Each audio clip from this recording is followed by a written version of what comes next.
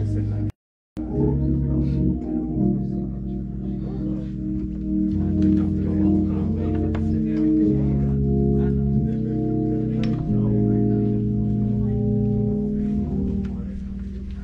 has come for us now to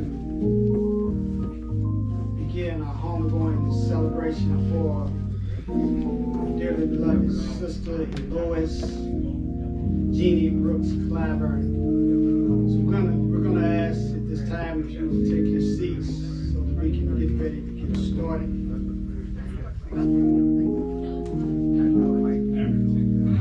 Psalm 23 says, "The Lord is my shepherd. We shall not want."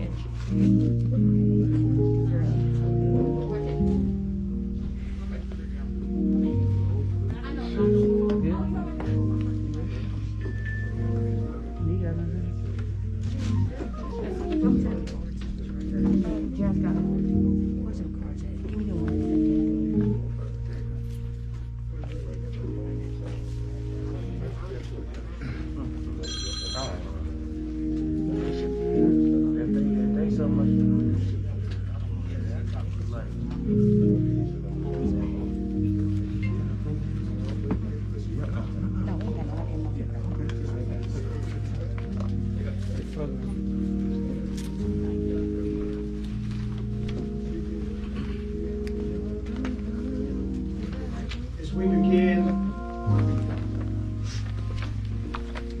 this homegoing celebration,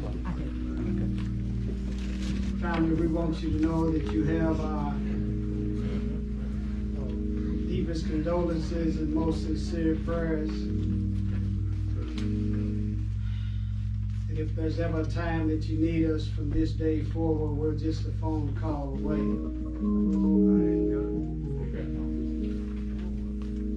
Psalm 23 says, "The Lord is my shepherd. We shall not want. He makes us to lie down in the green pastures. He leads us beside the still waters. He restores our souls. He leads us in the pathways of righteousness for his name's sake. Yea, though we have to all walk through the valley in the shadows of death, we do not have to fear any evil, for God is with us. His rod and his staff, it will comfort us. He prepares a table before us in the presence of our enemy. Anoints our head with oil. Our cup will run over. Surely, goodness and mercy shall follow us all the days of our life. And we shall dwell in the house of the Lord forever. Glory be to the Father, to the Son, and to the Holy Ghost, as it was in the beginning, and now and then forevermore shall be, world without end. Amen. Amen.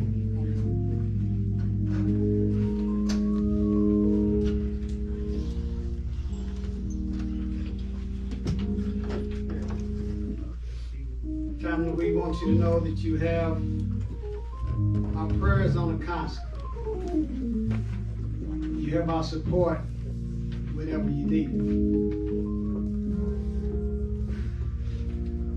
And and you have our love always. We're going to follow the program as it is printed. First we'll have scripture and prayer. Then we'll have a selection. Acknowledgments by Tandra Brooks. Reading of the obituary. Remarks by Keyshawn and Deborah.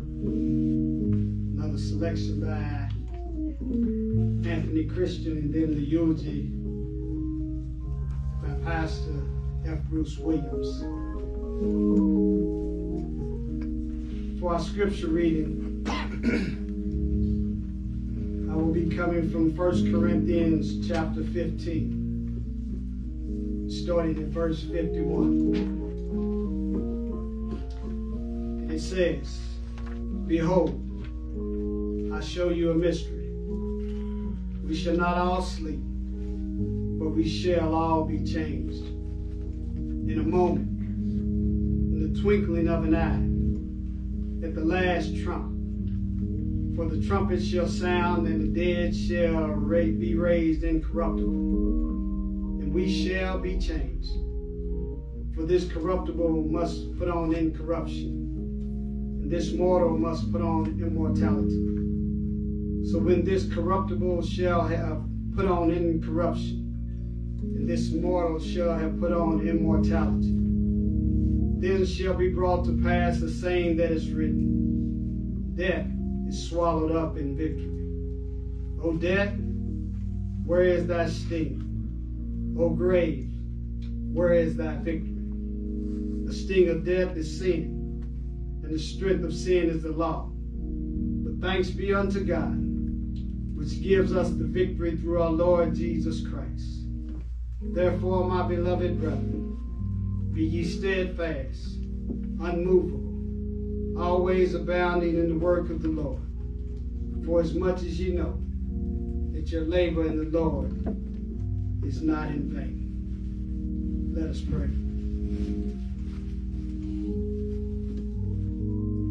Father God, it is once again that we, a few of your children, come to you, leaning and depending on you for our help, because, Lord, we know that all of our help comes from you. Father, we thank you right now for the life of this, your daughter, your child, Miss Eloise. We thank you, Lord, for all the many wonderful things that you were able to accomplish through her life while she was on this side of the Jordan. We thank you, Lord, for what it is she has meant throughout the days and what she continues to mean even right now. We pray, dear Lord, that you will be with this family, these daughters, these siblings, and all who are connected to Miss Eloise. Praying, Lord, that you will give them that peace that can only come from you. Yeah. That you will regulate their thoughts and minds in those moments when they start to doubt, in those moments when the enemy attacks them with lies, that you will help them to know that you are still God and you are still in control. You still love them. And then, Lord, we pray that in those moments when they feel weak, that you will give them strength. In those moments when they feel like the void in their heart is too much for them, that you will help to fill it. And as you fill that void, Lord, that you will be that balm that they need you to be, to bring forth that healing, so that they are able to accept what you have allowed. And as they accept it, Lord, that they know that even now, it's still important for all of us to stay focused with our minds and eyes on Jesus Christ, because when we keep our eyes and minds on Jesus, it helps us to be able to navigate through this life, to do those things that we need to do, to be who it is you have created us to be. And Lord, we just pray as we go forth into this homegoing celebration, that you will be with each and every person who will stand at this podium, at this mic, that you will use them as you see fit to bring forth your glory. And as you're bringing forth your glory, Lord, that you will edify those of us who are on the receiving end, so that when we leave this place, we're all better people, better prepared to do what it is you have called and created us to do. Yeah. Lord, bless Pastor Williams with an extra dose of your grace, your mercy, so that when he stands here to say a word, that as he speaks, you are speaking through him, and as you're speaking through him, it comes to us in a way that is most meaningful. And we'll be ever careful to give you all the praise, the glory, and the honor that's due your name. Now, Lord, we thank you once again in the name of our Lord, our Savior, our big brother, and our friend, Jesus the Christ. Let us all say amen. Amen. And thank God.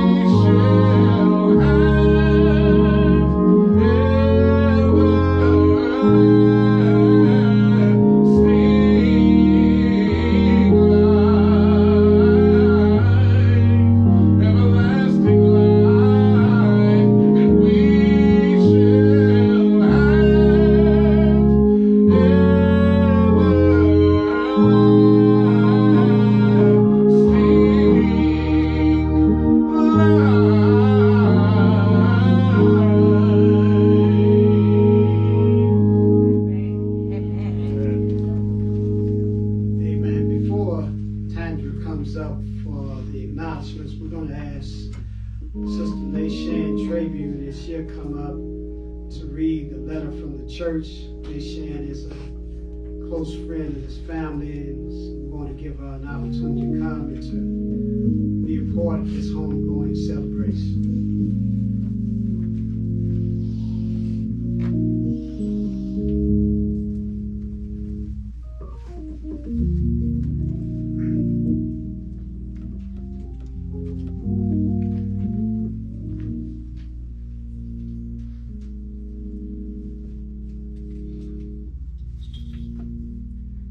April the 30th, 2021. No matter what your trials are, or how big your mountain seems, the Lord is there to see you through. He will go to all extremes. So if your cross seems hard to bear, and you know not what to do, the one who loves you most of all will be there to see you through. We, the family, we, the members of Bates Memorial Baptist Church, want the family to know that our hearts are with you as we gather to bow. Sister Eloise Clyburn, goodbye. Because the Lord is my shepherd, I have everything I need. He lets me rest in the meadows, grass, and leads me beside the quiet streams. Your goodness and unfailing kindness should be with me all my life, and I will dwell in the house of the Lord forever. Whereas Sister Clyburn was a caring and helpful person who loved the Lord and her family. Whereas Sister Clyburn regularly worshiped at the 10 o'clock services until she became ill and was unable to attend. God looked around his garden and found on an empty place. He looked down upon the earth and saw your tired face. He put his arms around you and lifted you to rest. God's garden must be beautiful. He always takes the best. He knew that you were suffering. He knew you were in pain. He knew that you would never get well on earth again. He saw the road was getting rough and the hills were hard to climb. So he closed your weary eyelids and whispered, "Peace be thine." It broke our hearts to lose you, but you didn't go alone. For part of us went with you the day we called you home. Whereas on Saturday, April the 21st, 2021, God called Eloise Jeannie Clyburn home. We shall miss her, but she is where we all long to be, resting eternally in the Master's arms. May the peace and comfort of God be with you during this time of sorrow. Humbly submitted by the order of Bates Memorial Baptist Church on the 30th of April 2021, underneath the leadership of Pastor F. Bruce Williams. Thank you.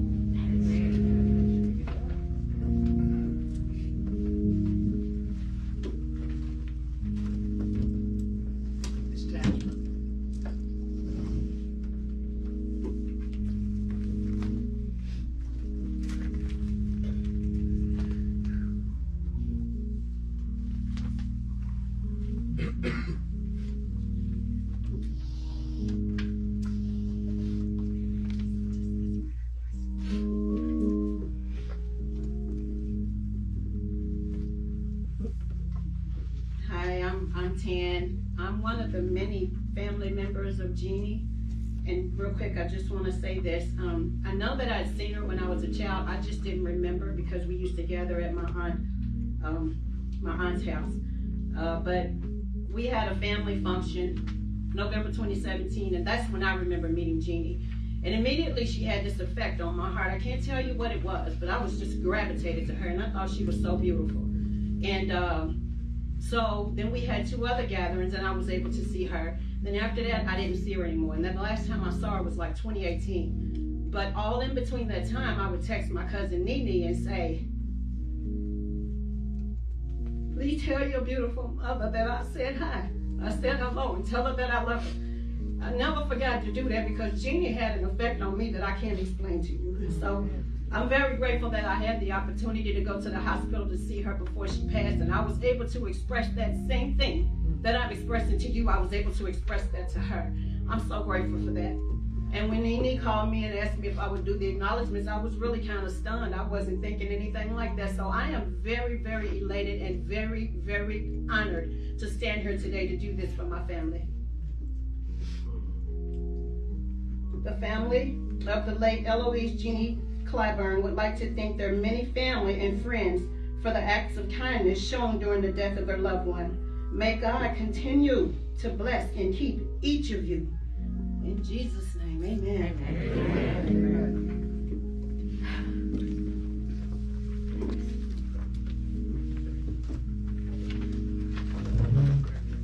Thank you, Nation and Sister Tanya. At this time, we have the silent reading of the obituary.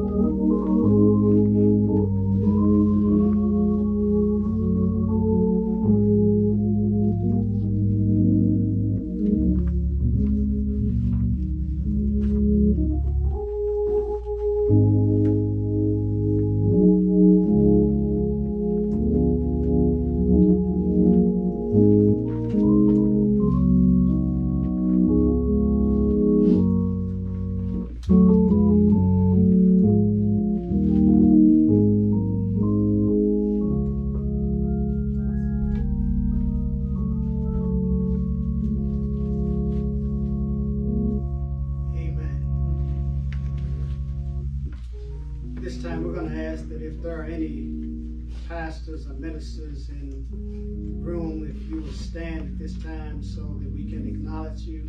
Any pastors or ministers in the room.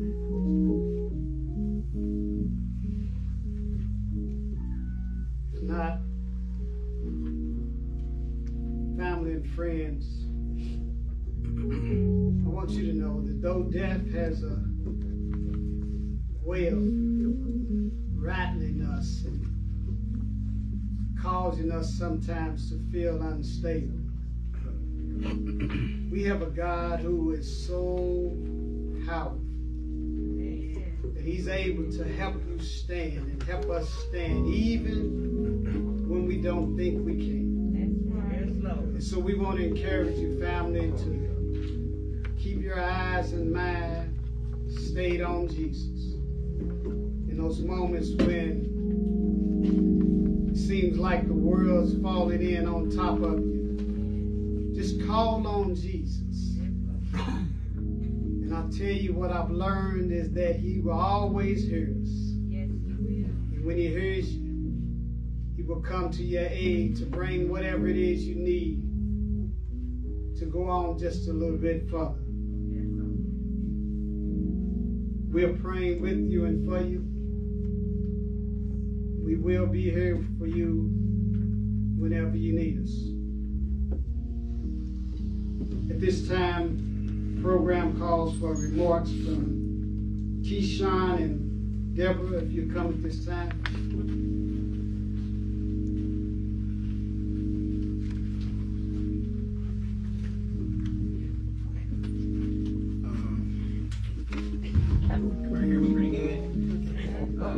This is my first time ever speaking at a funeral. I didn't write anything down, so it's just kind of all from the heart.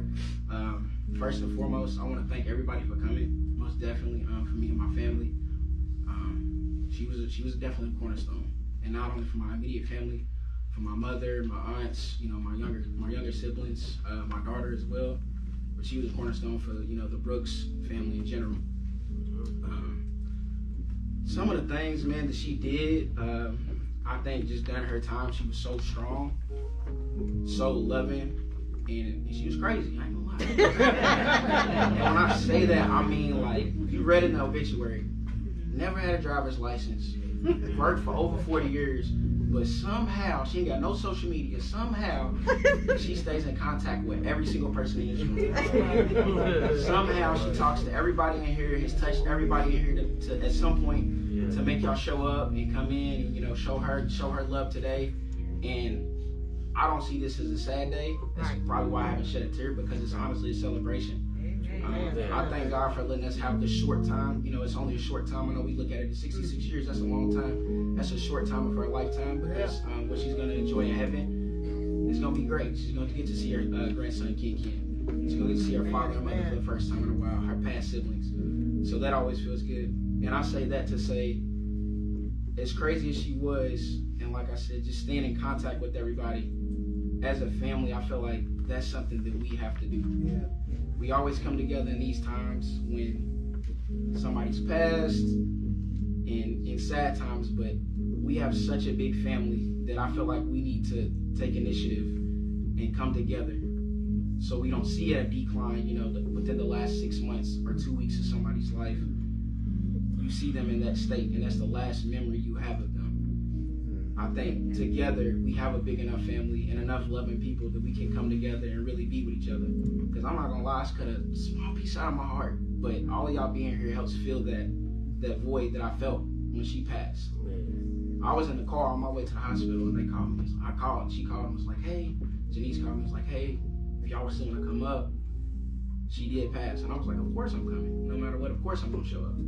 But I think, like I said, I say all that to say, if anything, today, I want today to be the start of it. And I'm guilty of it too. I don't reach out to everybody as well. And I've realized that as an adult now, that we make plenty of excuses. Oh, I'm working all the time. Oh, I'm always busy. Oh, I gotta go to this, I gotta go to that. We have to make time for family, because we don't know how much time we're gonna have. So, I feel I should give y'all a homework assignment. Nobody here is, but before everybody leaves today, I would like, you know, everybody to get somebody, a phone number from somebody in here, contact that you haven't talked to in 6 months, somebody in your family that you haven't spoken to in 6 months, because I know there's plenty of people in here that I haven't myself. And I think that's a start to us growing together as a family and continuing to grow and just be loved. I love her so much. I'm so glad she's done with pain. Yes. Amen. So glad she's done with all of that. But like I said, I just wanted to get up here and speak for her, because I felt like that's something that she's always done, is keep everybody connected. And I want to love y'all the same way that she loved y'all. I don't want to lose that connection. Oh. Thank you. Amen. Amen. Amen.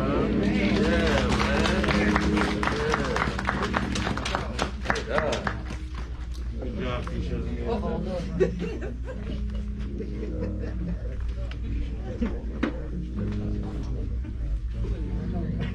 Good afternoon, everyone. Good afternoon.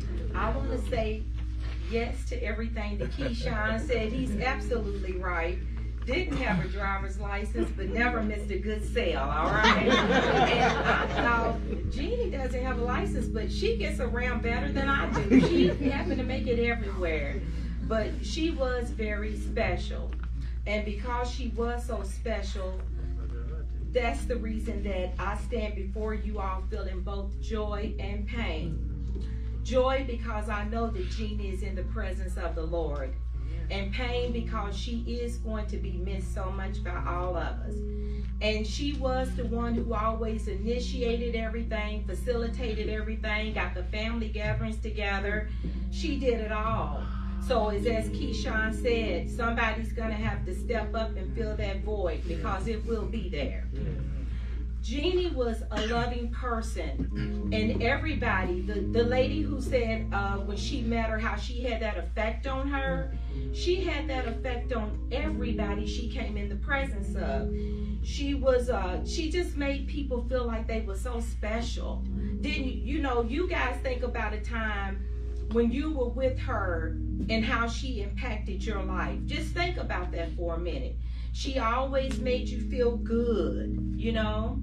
And for me, I feel like she was always very, very caring. She was fun-loving. She was honest. And she was so sharing.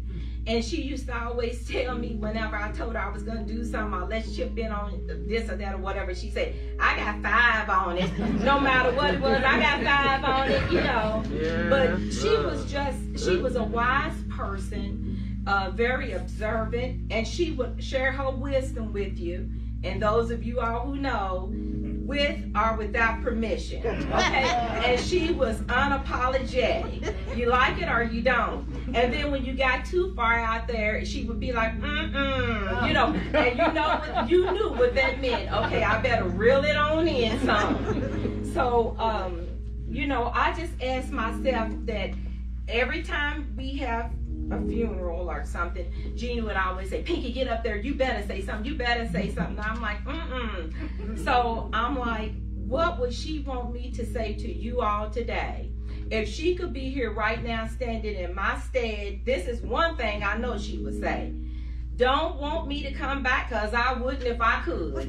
If God gave me the choice, my choice is to stay right here with him. She would not come back. And everybody out there, you know that you were loved. But I ain't coming back, okay? So I said, since Jeannie had a strong faith and she loved talking about the Lord because we talked about him often, I decided that she would want me to share with you all right now that she is safe in his presence. She's good, okay? So, you know, we're going to miss her for a moment, but we do have to let her go. And you don't be looking at me at the corner of your eye like, oh, my Lord, she turned the page. So, but it's all good. Because she's been like, oh, Lord. But in the word, in Ecclesiastes 7:1, it says, a good name is better than fine perfume, and the day of one's death is better than the day of his birth. Now you think, oh my gosh, how could that be so? And you know, we feeling all this, whatever we're feeling, you know. But God said in his word, the day of one's death is better than the day of his birth. Now, why do you reckon he said that if it's not true? Because we say we're Christians, we profess the Lord, we know his word is true. Why did he say a man's death is better than his birth? And it's because the day you die is the day you really start living. That's the day you cross over into your eternity, and that's what matters. This does not matter. It's what's coming next. And so we all got to do what? Get ourselves together so we can do what? Get to what's coming next. Get to where she is, because I know that's where she is, okay? So I want to get there. So I said, how do you get there though? The word says, blessed is the man who dies in the Lord. I know that to be true. Blessed is the man who dies in the Lord. You know, so to be saved, what do I have to do to be saved? How do we get to there? We're saved by God's grace through faith. Through faith in what?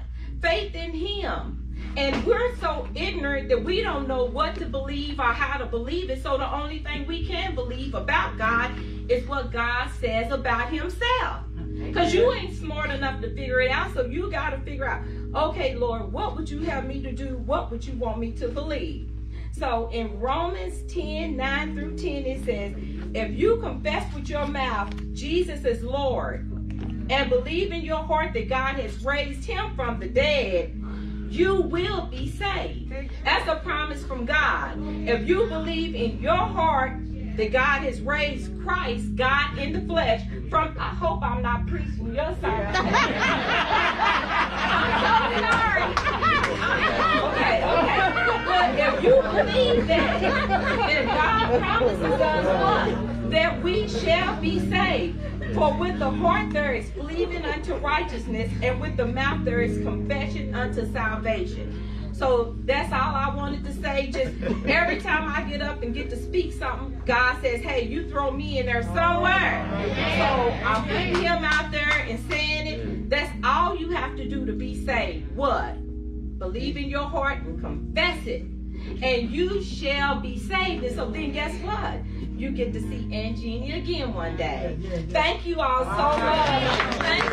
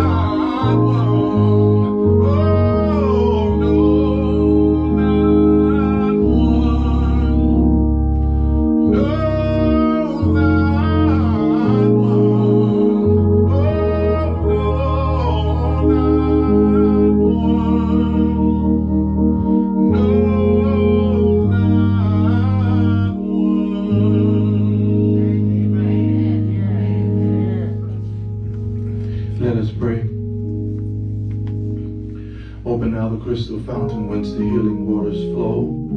Let thy fiery cloudy pillar guide us all our journey through. Bread of heaven, feed us till we want no more. Bread of heaven, feed us till we want no more. Let the words of my mouth and the meditation of my heart be acceptable in thy sight, O Lord, my strength and my Redeemer. Amen. Amen. We give honor and praise to God, who is always, in every situation, worthy to be praised. And even now, God is still God and God is still good. And so we give God the praise, honor, and the glory. We want to say also on behalf of myself and my wife Michelle and the Base Memorial family, we want to say to you, this family, that we offer you our deepest condolences. And if there's anything we can do, not just now, but in the days ahead, please do not hesitate to call on us. And that's not just preacher talk. We really do mean that we're here for you, and we will do everything we can to minister. And if we can't do it, we'll try to find somebody who can. I have been blessed so far by this homegoing celebration and the remarks that have been given, and the eulogy that has already been given by both the persons who come forward to give remarks. To eulogize someone means to speak well of them, and she has been spoken well of, but it's not difficult to speak well of someone who's lived well. I grew up in a church in Fort Walton Beach, Florida, a little church where we used to have devotion. We don't do that anymore, but the service began with deacons in the front who would read scripture and sing and pray.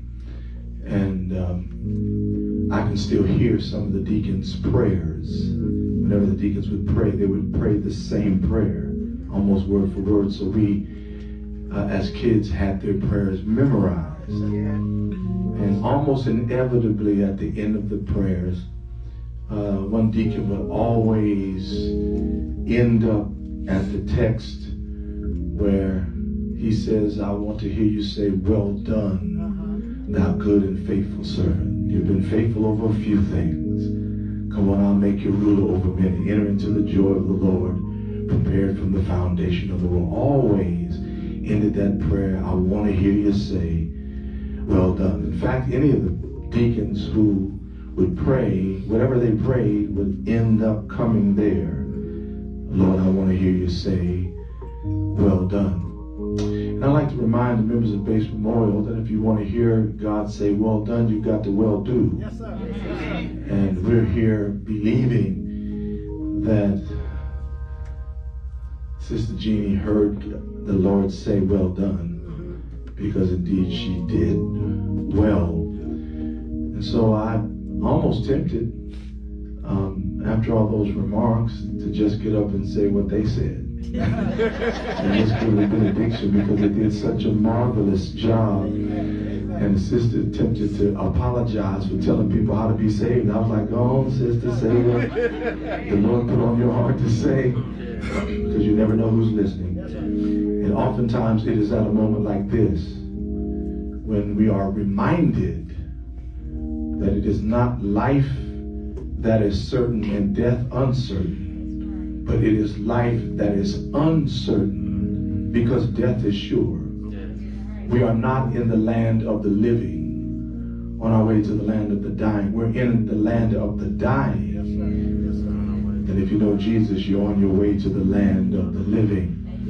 So we don't talk about death in mixed company, but it is moments like this that remind us that everyone has to go the way of death.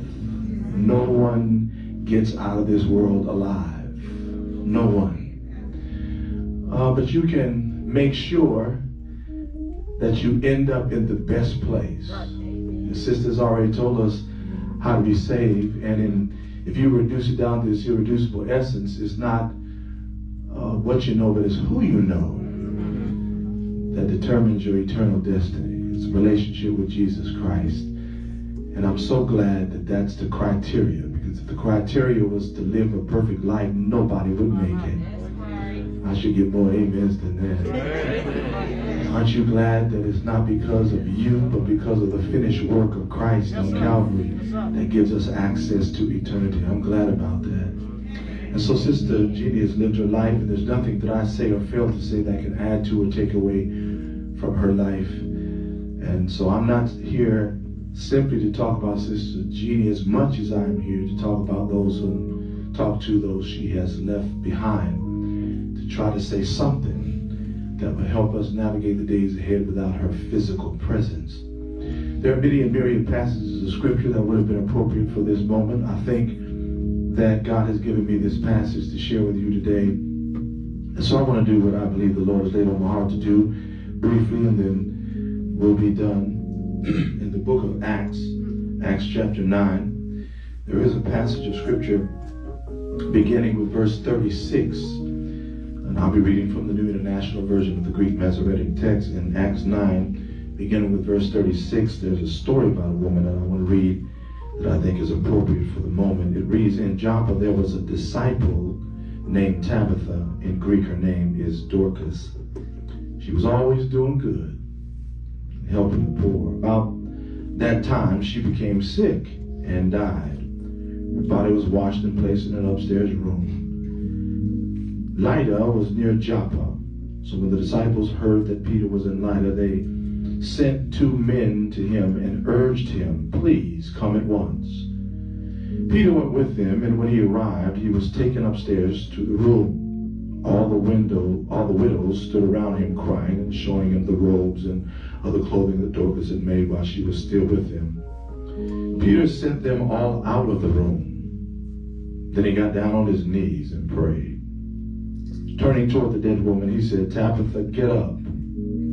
She opened her eyes, and seeing Peter, she sat up. He took her by the hand and helped her to her feet. Then he called for the believers, especially the widows, and presented her to them alive. This became known all over Joppa, and many people believed in the Lord. Amen. Such is a reading of God's word. And with the help of the Holy Spirit in your prayers, I just want to talk to you from this simple theme, a life that never ends. A life that never ends.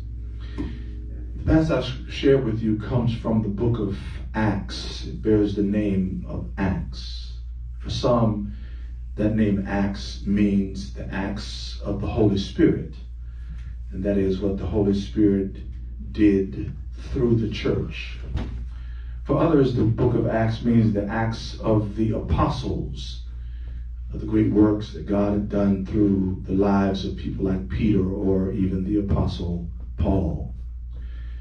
And because of that predisposition to thinking of the book of Acts that way, usually we miss out on the fact that not only were there acts of the Holy Spirit or acts of great men in church history, but there were also explicitly or implicitly acts of others, some named and some unnamed, whose actions without which the church would never have survived or thrived or even grown.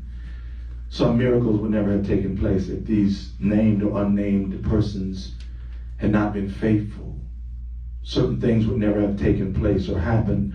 Others would never have been affected by the gospel if it had not been for others who did not hold a great title or have a household name. Some of those persons were people who were known as the Amharites, or the people of the land, just common, everyday people, people who don't get center stage, people who don't get the spotlight, people whose name does not fall freely off the lips of the populace, people who don't show up in publications with amazing regularity, people who don't get the privilege of having their picture on the front page of some popular magazine. People like that, the common people.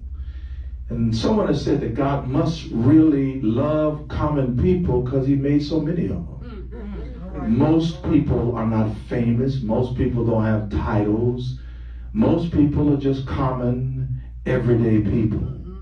But if we would just stop and take note and recognize that much of what happens in the world would never happen, and much of what happened in our lives would never be impacted if it were not for just common, everyday people.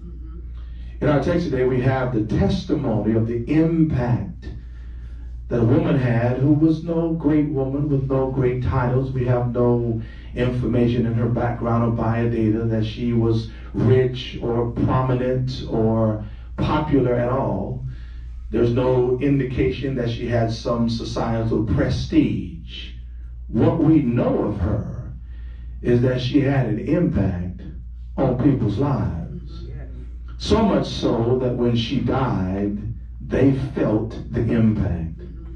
And the reason why I'm leaning on this point so hard is because whenever I read that passage of scripture, I'm thinking about why we're here today.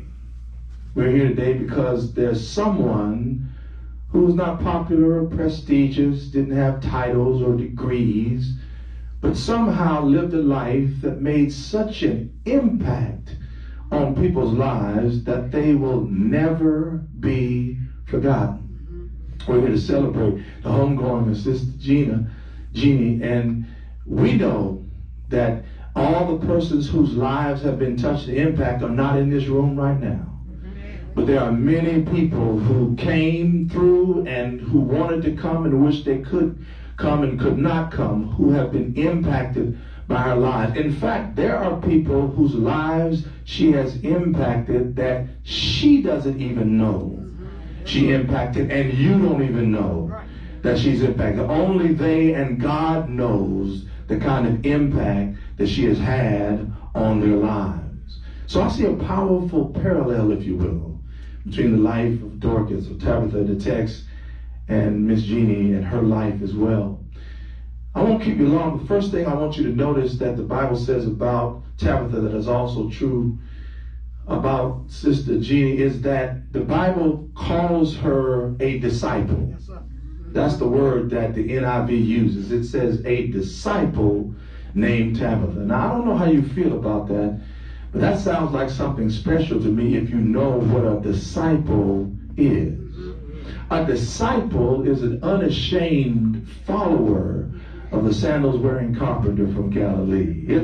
A disciple is a learner, someone who has committed themselves to Christ, someone who trusts the finished work of Christ on Calvary and has made a commitment to follow him from time into eternity. Someone who trusts Christ so much that they not only trust what he did on Calvary, but they trust every word that comes out of his mouth. In fact, not only do they trust every word, but they live off of every word that comes out of the mouth of Christ. That is who a disciple is. A disciple isn't someone who just wears a t-shirt that has disciple. A disciple isn't simply one who just claims to be a disciple, because anybody can fake being a disciple verbally. A disciple is someone who walks out their relationship with Christ in their everyday life.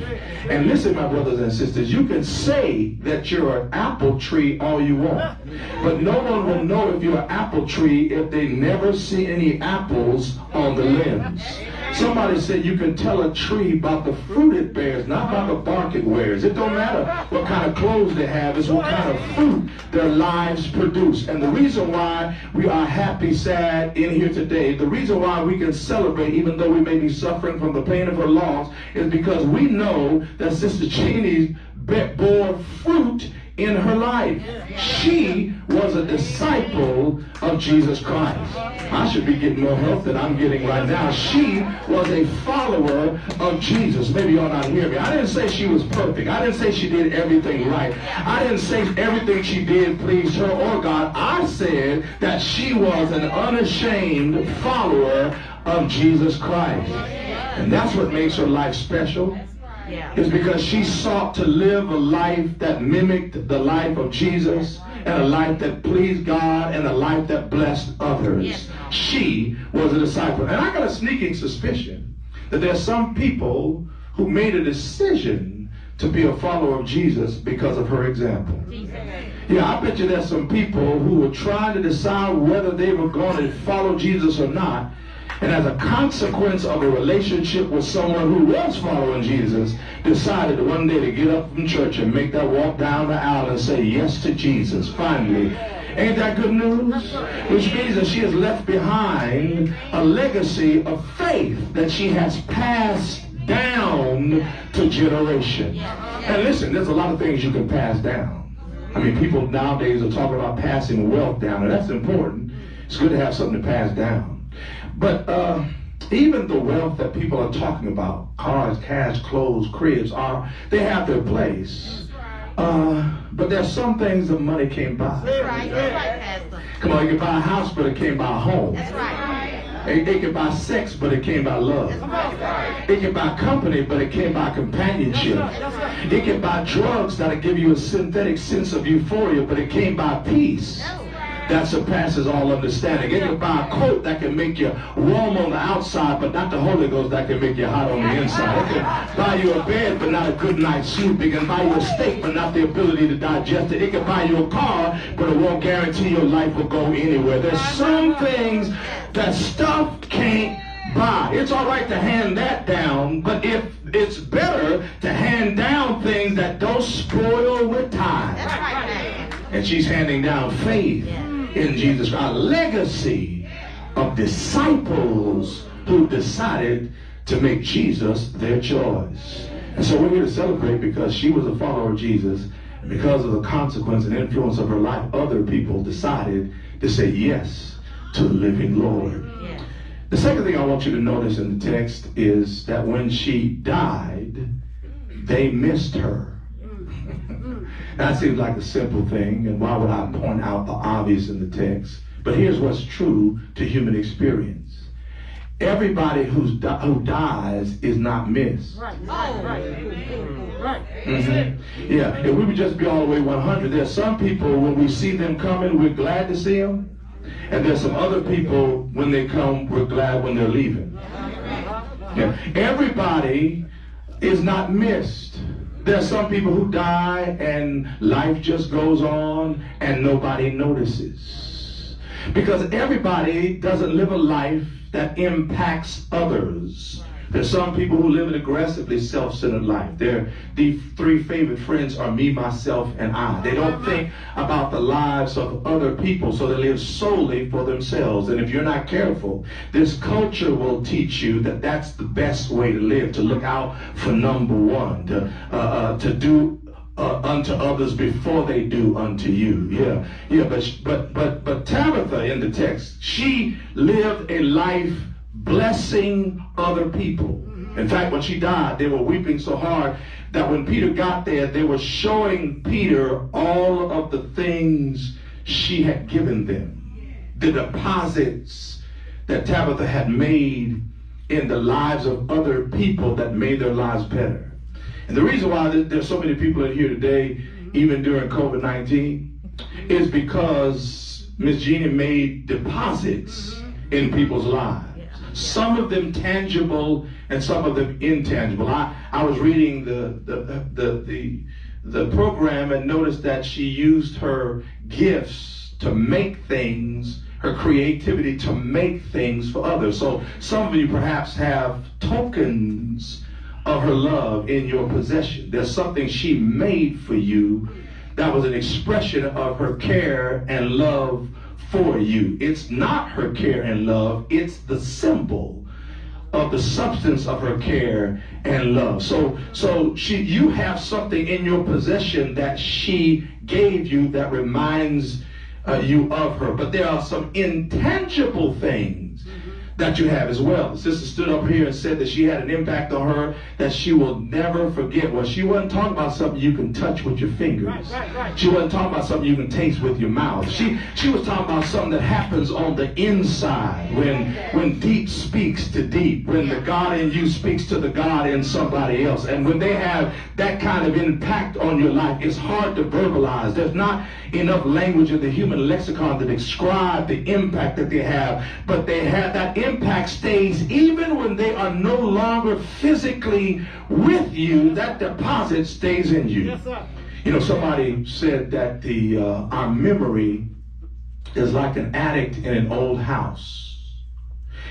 in an old house, the attic is the place where you put trinkets and photo albums and things that remind you of days gone by, the relationship you've had with others, the good times you've had. And every now and then you can go up in the attic and rummage around and remember, have memories of people that you love. And our memories are like that. Even though she's no longer physically with you, you know that since she's had an impact in your life, that there are going to be times in the future that you're going to climb up in the attic of your mind and rummage around those memories. And when you start reflecting on those memories, those images are going to become so vivid in your imagination and in your memory that you're going to start feeling the emotions of the moment, even though it happened 5, 10, 15 years ago. Thank God for our memory. Yeah. God has given us a gift of memory so that we can climb up and relive days gone by. She's made deposits in your lives, and you miss when she's gone because she did something with the life that she had. Someone said, the brother said her life was brief. It was indeed. The Bible says we get 70 years and 10, and if by reason of strength we get 80 years. In other words, you get about 70, 75 years, and if you get any more, you're on overtime. Yes, sir. Yes, sir. She lived 66, 67 years. So life is fragile, it's brief. But what's important is not how much of it you have. What's important is what you do with what you have. It's not the length of life, but it's the depth of life. Not the quantity, but the quality of life. I like to remind people when they talk about Methuselah. Methuselah's claim to fame in the Bible, and even if you don't read the Bible, you know who Methuselah was. Methuselah has the claim to fame of being the one who lived longer than anyone else in the world, 969 years. That's a long time. The Bible says he lived for 969 years. So that's what Methuselah is known for living for 969 years. But that's the only thing that the Bible says about Methuselah.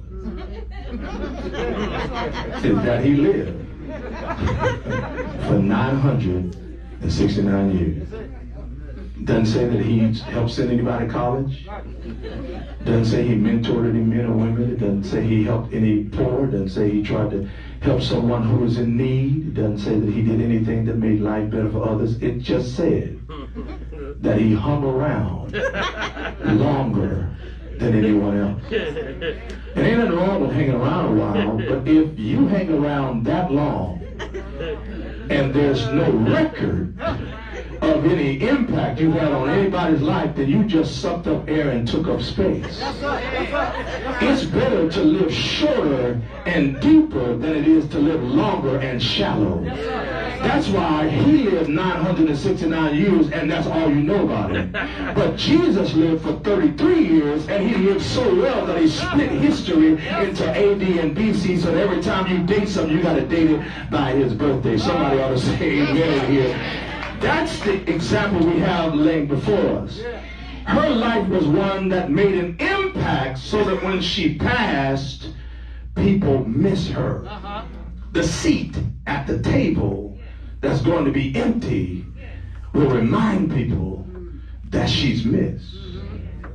The third thing, and then I'm almost finished, the third thing I want you to notice about what the text says about Tabitha that is also true about Miss Jeannie is that not only was she a disciple, not only was she missed, but the Bible says she died, but she didn't stay dead. That's right.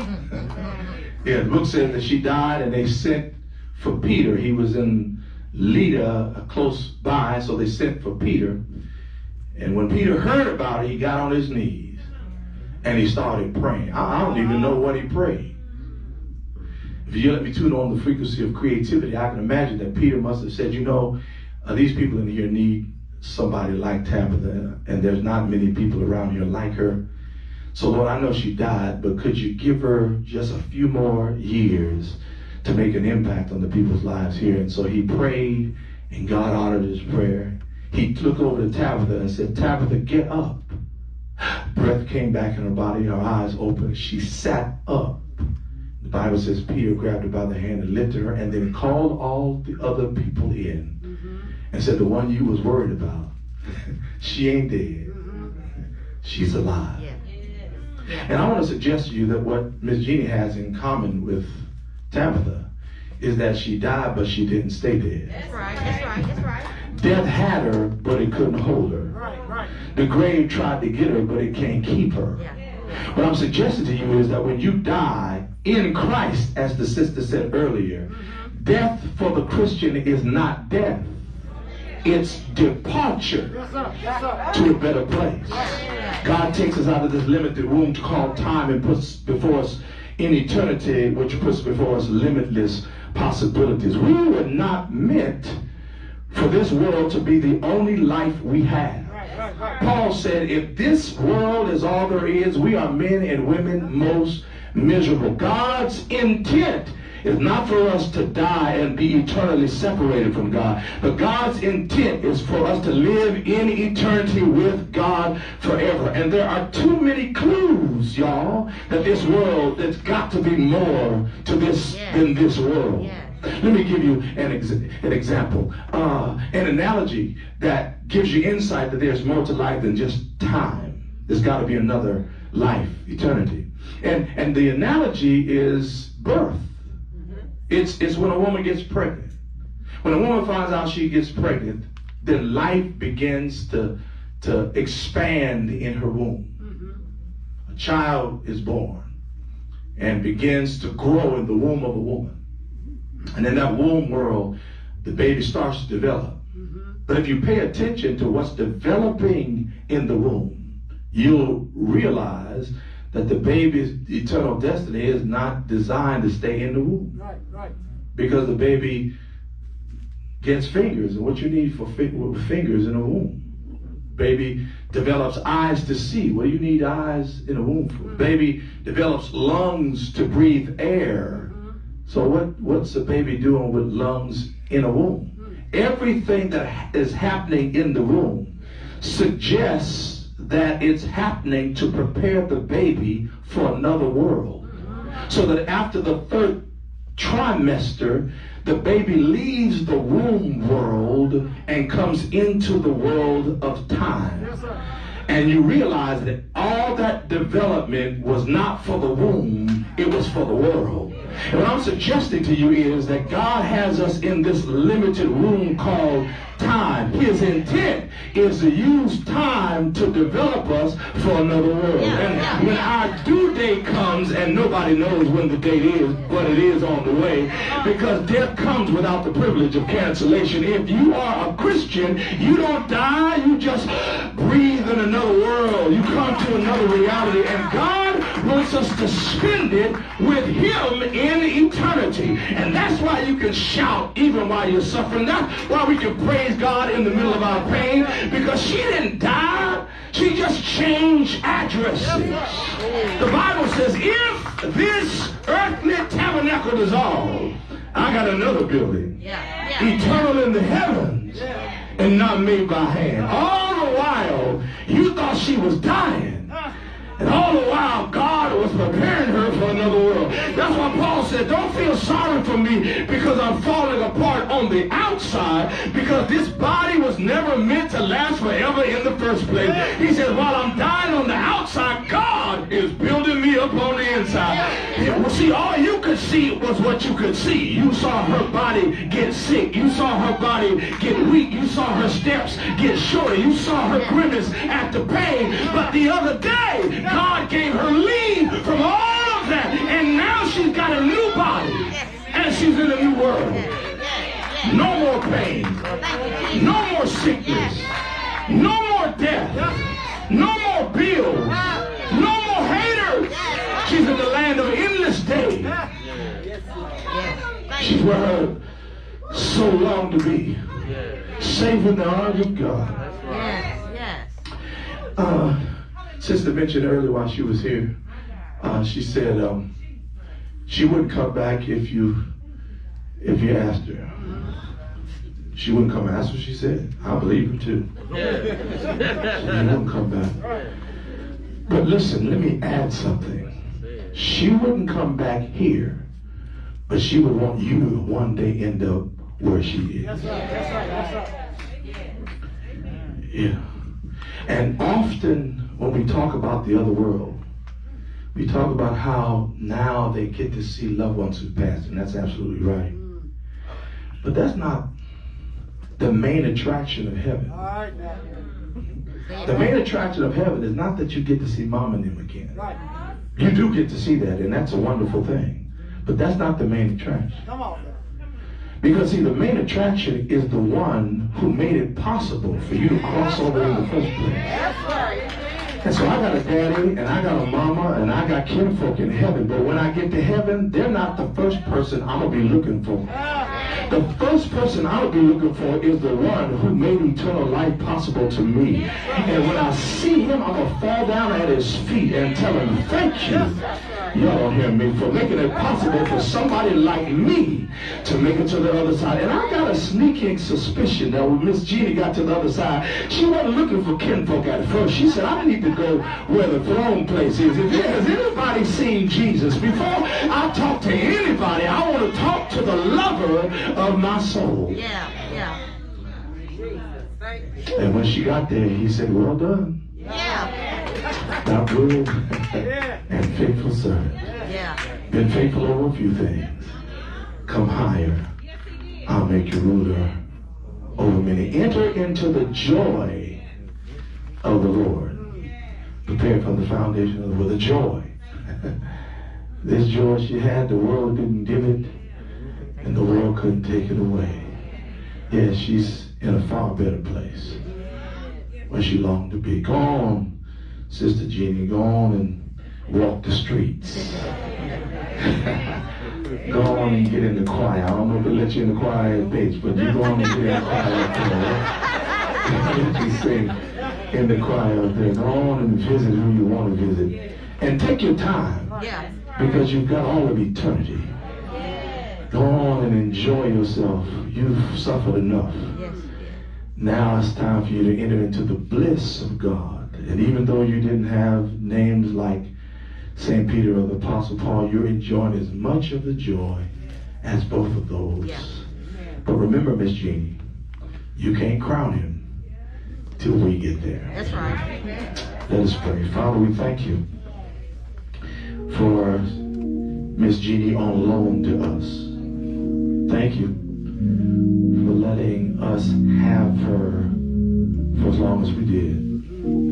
Thank you for letting us borrow her. She really doesn't ultimately belong to us. She belongs to you. And so you can come and get her whenever you want it. Thank you for letting us have her for the time that we did. Thank you for her example as a disciple. Thank you for the fact that she made such an impact that we feel the vacuum in our hearts because she's missed.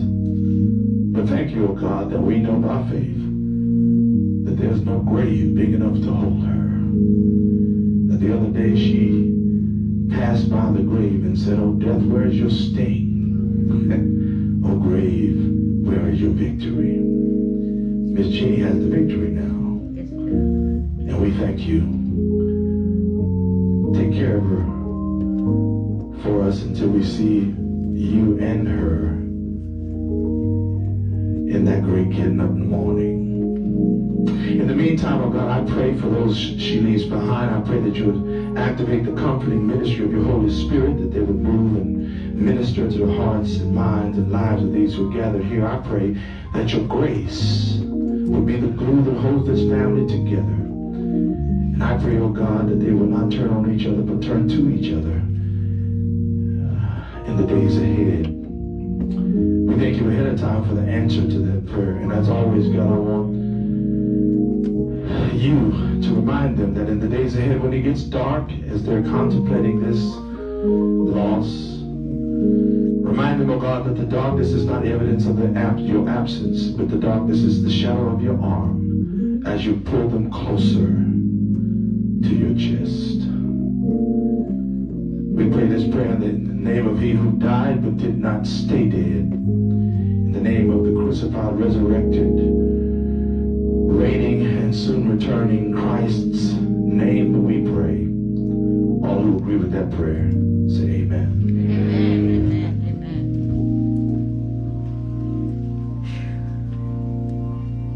Amen. As the funeral directors come, and out of respect for the family, we ask that you all stay at your seats until they process out. For the benefit of those who will not be going to the cemetery, let us receive our benediction. Now unto him who is able to keep us from falling, present us faultless before his presence with exceeding joy. To the only wise God our Father be all glory, dominion, power, and majesty, now and henceforth and forevermore. Let us all say, amen.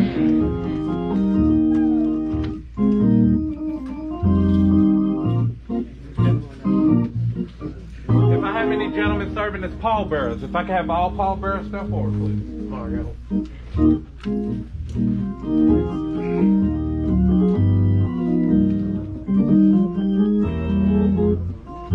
Pallbearers, have you guys meet me at the back of the hearse one?